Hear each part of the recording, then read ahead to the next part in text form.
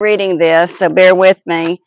It says, if my people will not be shaken or moved by all the chaos and the disorder that's taking place in the world around them, I will open my hand unto them and cause them to experience supernatural, extraordinary, and an unusual provision.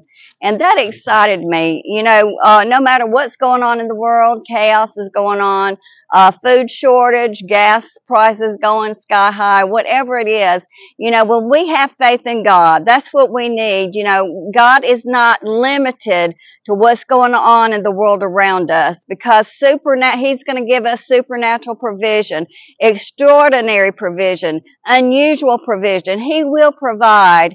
And in Luke chapter 12 and verse 24, it talks about the birds of the air, how the Lord takes care of them,